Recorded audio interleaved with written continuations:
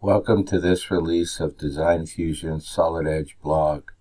This is the final part of our 4-part series introducing you to the top new enhancements in Solid Edge 2025 mechanical design. In the first 3 parts of this blog series, we looked at the new enhancements that are highlighted in blue on this slide. So if you missed any of these 3 parts, you may want to view them first. In this blog, you will be introduced to the topics highlighted in green.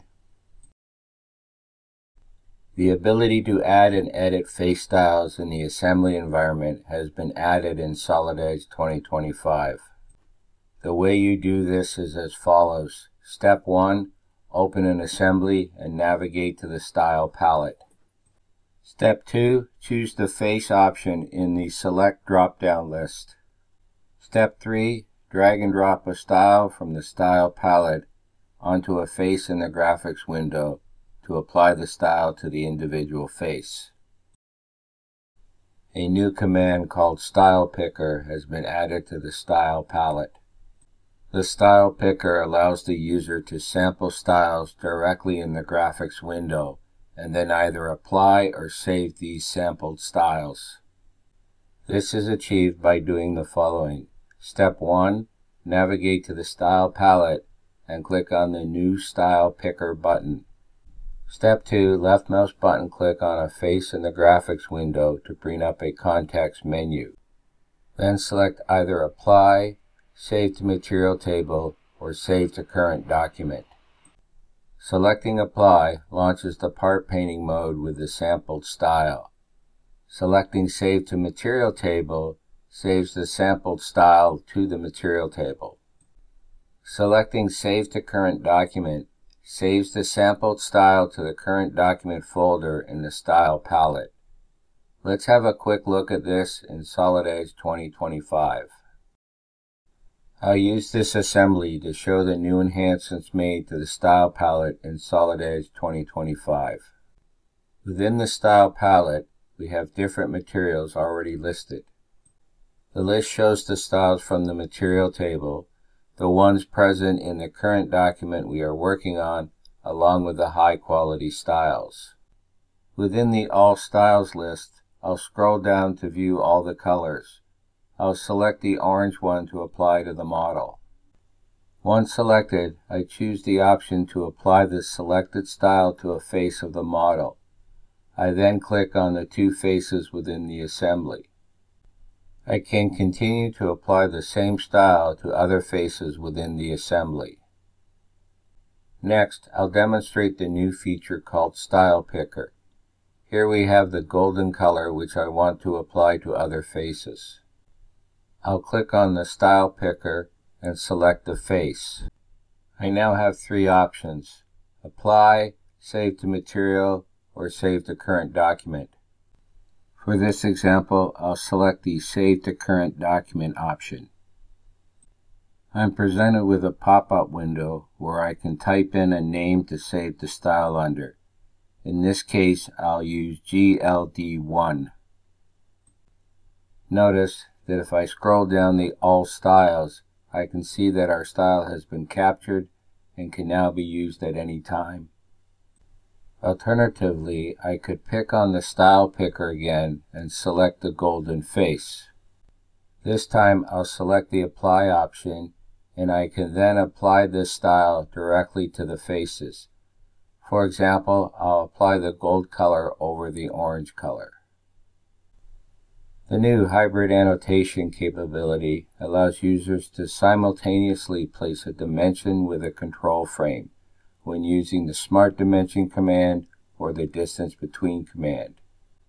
Users can connect the dimension line to the dimension or the feature control frame. Any feature control frame save settings can be accessed through the drop-down list. It should be noted that when using this method to place a feature control frame, you will not have access to the Text and Leaders tab or the additional tab that you have in the Feature Control Frame command. Hybrid annotation is supported for pulled out text. meaning that the hybrid annotation display would be adjusted according to the override set for pulled-out text in the dimension style.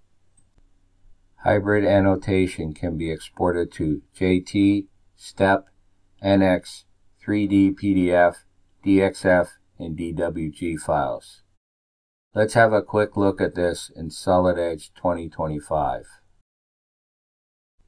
Before Solid Edge 2025, users had to add the feature control frame separately from the dimension and attach it to the dimension. Users now have the option to select the dimension and use the hybrid annotation section to add a feature control frame if so desired. Notice that the General tab appears the same as if I had chosen the feature control frame command. However, feature control frames added with this command will not have access to the Text and Leaders tab or the Additional Text tab. I format the feature control frame the same way I would in the feature control frame command. Notice how the feature control frame is placed with the dimension. The dimension line can be attached to either the dimension or the feature control frame. Additional enhancements have been made to the feature control frame in Solid Edge 2025. Users can now add additional text information below the feature control frame. This enhancement comes with multi-line support and preview support. Subscript information can be saved in feature control frame save settings for later reuse.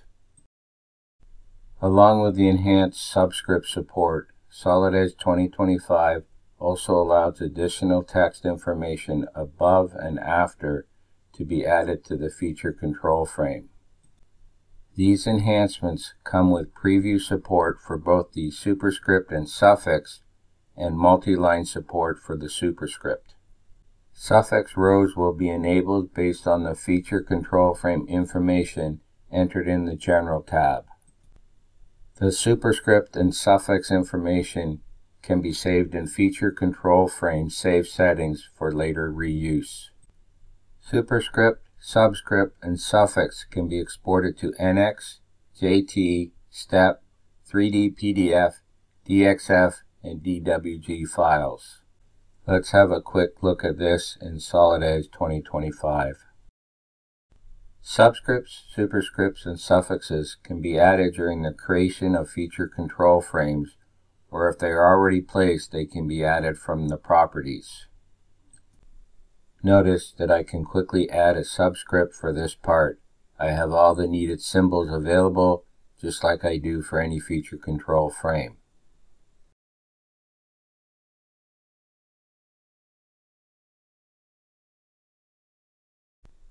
I'll switch over to the crank part where I can add a quick superscript and suffix.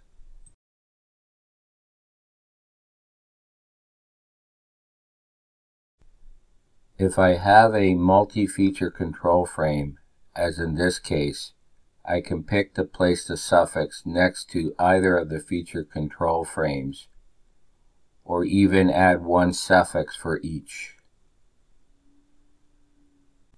As you can see, Solid Edge 2025 has added some excellent enhancements to the feature control frame command.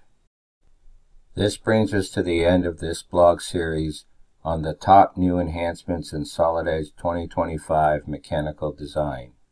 I encourage you to explore all of the new enhancements in Solid Edge 2025. To do this, in Solid Edge 2025, go to the Discovery tab and select the Learn page. Under Help and Tutorials, click on the What's New link to access the help documentation. Here you have access to all the new enhancements. Want to learn more?